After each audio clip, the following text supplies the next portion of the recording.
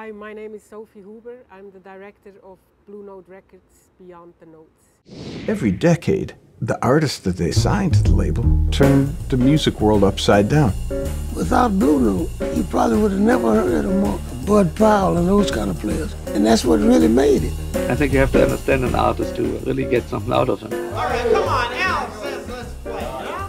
What they were searching for was to get the heart of the individuals creating the music. And that heart is affected by the times. When you hear these records, you feel what they strive for, what they were fighting to hopefully get to.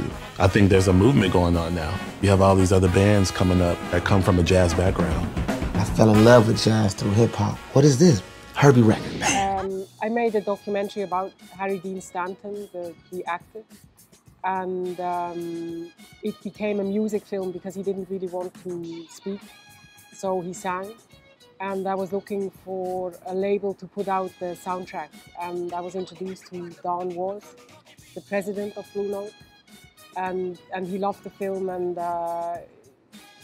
to make a long story short, he asked me if I would be interested in doing something on Blue Note Records.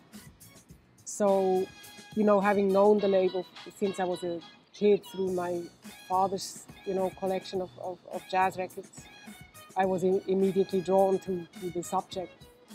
And I'm Swiss, so I have access to amazing federal film funds. So I made sure it's an independent production, funding mostly from Switzerland and England. And here we are now, it's the 80th anniversary. Yeah, it was quite a challenge, to basically take 80 years and put them in 90 minutes. There's so many amazing artists and records and personalities. So what I tried to do, or what I knew from the start, is that I wanted to focus on the present day and start from the present, because Blue Note is very much alive and thriving. And to start with the artists themselves and let them speak about their own process, but also let them reflect on the people before them that influenced them, so that we will find out through the artists who had the most impact on them and who's still so influential. It was finding out about the two founders, Francis Wolff and Alfred Lion, who fled Nazi Germany and who started this label in 1939 in New York. And especially the expression of freedom that they found in the music, in the music from African Americans who dealt with their own history of suppression in this country. And oppression, and how they came together and built this amazing cultural landmark that's still so vital and important. And then to also connect this to today, to the struggle that still happens, as Terrace Martin and the other young artists say in the film.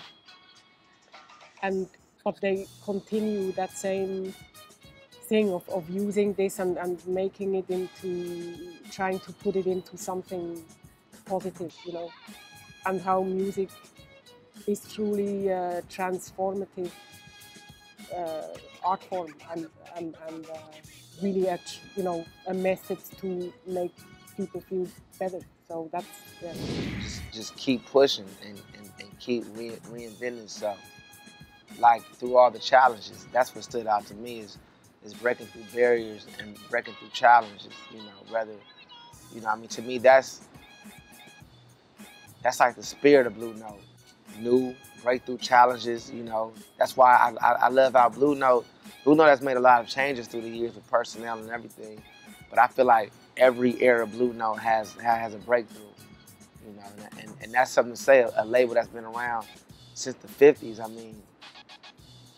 that's something to say just in business, and I'm a firm believer of good business. Many people or friends of mine who would not necessarily go see a jazz documentary came to see it, and they were blown away by, first of all, they had a misconception of what jazz is.